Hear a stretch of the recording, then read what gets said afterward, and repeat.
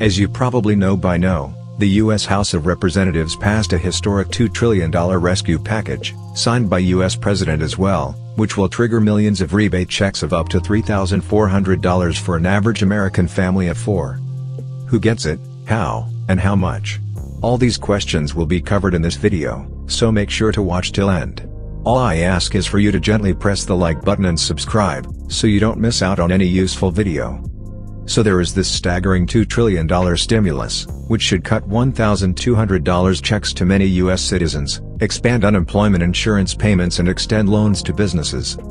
First of all, the big picture, the bill will allocate $350 billion in loans to small businesses to help keep them alive during this period when many businesses are closed in an effort to stop the spread of this new illness.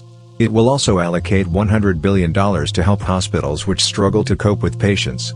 The rescue package also provides $500 billion, which will include $46 billion for commercial airlines and other hard-hit industries, and $454 billion for the Federal Reserve to leverage businesses, states and municipalities. As for the average American citizen, Treasury Secretary stated that direct payments to many would come within 3 weeks, but this might be somewhat difficult to accomplish. So who gets the money and how much? The bill gives a one-time direct payment of up to $1,200 for individuals and $2,400 for married couples and $500 for each child 16 and younger. Eligibility depends on income. A single taxpayer whose adjusted annual gross income is $75,000 or less will get the full $1,200. Above $75,000 will get smaller amounts, with no payment to anyone making $99,000 or above. For married couples, the $2,400 benefit begins to phase out after $150,000 in combined annual income, and those making $198,000 or more will get zero.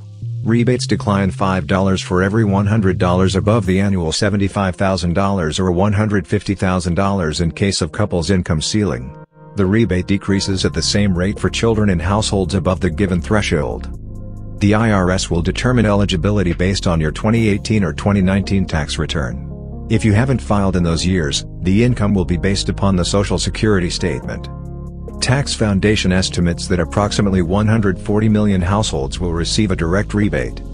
It is important to note that any amount you receive does not count as taxable income. The IRS will transmit the payment via direct deposit, and to do this, it will use the bank account information from the taxpayer's 2018 or 2019 return. For those who have not provided the IRS with bank information, they will probably have to wait for a check. The distribution of payments should range from 6 weeks to more than 2 months. The IRS created a link where they will provide updates about these payment checks. The stimulus package also provides unemployment benefits. Under the bill, the federal government will increase unemployment benefits by $600 per week for 4 months. Benefits will also be extended by an additional 13 weeks. Gig workers and freelancers will also be covered.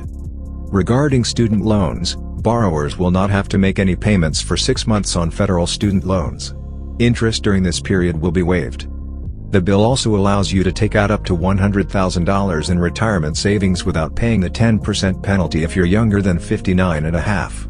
This only applies to savings in a qualified retirement plan, such as a 401k or an IRA.